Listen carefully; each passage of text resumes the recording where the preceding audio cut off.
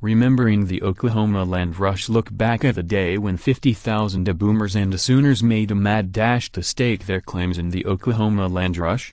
As the sun approached its zenith on April 22, 1889, an anxious army of 50,000 land-hungry settlers awaited their signal. Then, as the minute hand slipped over the hour hand at noontime, cannons boomed, pistols fired and bugles blared across the dusty plains. Horseback riders kicked their mounts with their spurs and wagon drivers cracked their whips as they thundered across the prairie in a frenzied sprint. Exhilaration coursed through their veins and wind whipped through their hair as they charged ahead to stake their claims to what they hoped would be their new homesteads. The boomers participating in the Oklahoma land rush all thirsted for a piece of the cheap land that had been opened up for white settlement by the U.S. government. Unlike other portions of the Indian Territory, which was sandwiched between Kansas and Texas, that had been assigned to the nearly 40 Native American tribes forcibly relocated by the federal government in previous decades, these vast unassigned lands had not been designated to any particular tribe. Due to improved agricultural and ranching techniques, even this arid, treeless landscape once thought worthless had become coveted by white farmers and ranchers seeking virgin territory. Responding to their wishes, President Benjamin Harrison declared on March 23, 1889, that the unassigned lands would be opened for settlement beginning precisely at noon on April 22. First come, first served. Under the Homestead Act of 1862, settlers could claim 160 acres of public land and receive title to the property after 5 years if they lived on and improved the plot. Women, although legally prohibited from voting, were eligible to participate in the land rush, and there was no citizenship requirement either. Immigrants from Ireland, England, France and Scotland were among the tens of thousands of boomers who began to amass like an invading force along the region's northern border with Kansas and the southern border along the Canadian River. Federal troops patrolled the region's borders to prevent illegal incursions by settlers who violated the Sooner Clause of the Indian Appropriation Act by entering and occupying land prior to the time proclaimed by the president. However,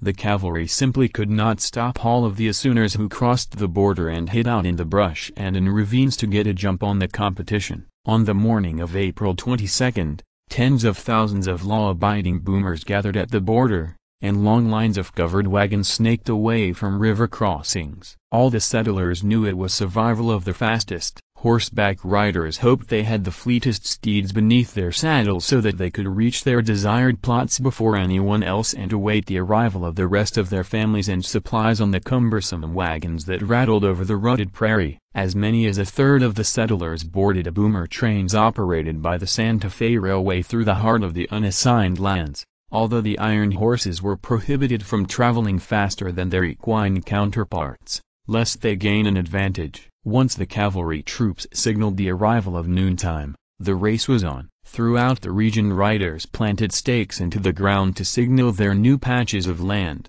while the Sooners who had sneaked in ahead of time suddenly emerged from their hiding spots and took advantage of their head start. Some of the I-89ers immediately started to make improvements to the land, stringing barbed wire, digging wells and arranging the first logs of their cabins before hurrying to land offices to register their claims. In the course of a single afternoon, new locales such as Oklahoma City suddenly emerged from the prairie. Guthrie had been transformed from a small railroad station to a tent city of 10,000 people in just hours. By nightfall, more than 11,000 agricultural homesteads had been claimed during the Oklahoma land rush. Not surprisingly, numerous disputes arose with multiple parties claiming the same plot of land. The Oklahoma Land Office recorded that by 1892, approximately 5,000 claims were being contested. Court battles between boomers and Sooners took years to resolve, and some cases even ended up in the U.S. Supreme Court. The Oklahoma land rush hastened the demise of the Indian Territory. Subsequent land rushes in the 1890s eventually removed most of the land from Native American control. In 1890,